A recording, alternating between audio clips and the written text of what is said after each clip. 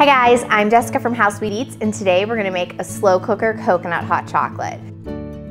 So we have our slow cooker ready. I'm gonna add truly all of the ingredients right to the slow cooker. We're gonna let it cook for about 2 hours. The key is though you kind of wanna whisk and stir it like every 30 minutes or so, just to make sure that everything's like melting together. So I have 4 cans of full fat coconut milk.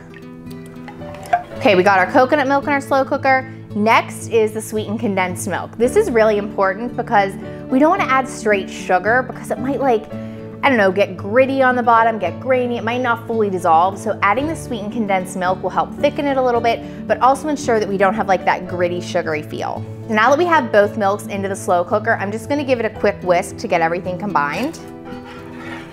That coconut cream will start to like break down with the heat. Now we're gonna go ahead and add the rest of our ingredients. I'm gonna add a pinch of salt. I'm gonna add some coconut extract. If you're really not into coconut, but you're fine with the flavor of like the mild coconut milk, you can skip this part. We're gonna add some vanilla extract as well. Then we're gonna add a good heavy-handed scoop of Dutch processed cocoa powder. And we're gonna add all of this chopped chocolate, which is like crazy. Oh, look at that. I'm gonna stir everything together. And don't worry, as the slow cooker heats up, it will all start to melt and come together. I'm gonna go ahead and switch to the whisk and kind of whisk it together now that everything's getting combined.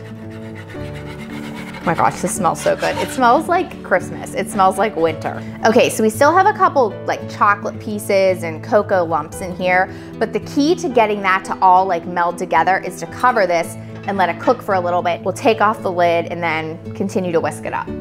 While our hot chocolate's in the slow cooker, I'm gonna go ahead and toast up some coconut. This is what we're gonna use to rim the glasses, and it's so good, so fragrant, so delicious. Okay, so this coconut's only gonna take like a minute or 2 to toast up.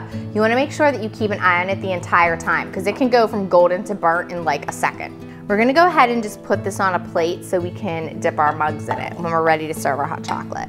I'm gonna take our glasses and rim them with like a little bit of honey. You really just need a sticky substance. You can use frosting if you're crazy. You can use maple syrup, you can use anything, but you just wanna rim the edge of that glass and dip it in the toasted coconut. So we're gonna take the lid off our slow cooker, whisk it around once or twice, and then ladle it into the mugs. Look at how steamy and wonderful that is. This is like the perfect consistency. It truly is like sipping chocolate. You do want to leave a little bit of room at the top of the mug because of course we're going to add marshmallows and whipped cream. I mean, we need more sugar. Okay guys, so this is how you make the best slow cooker coconut hot chocolate. I really hope that you guys give it a try.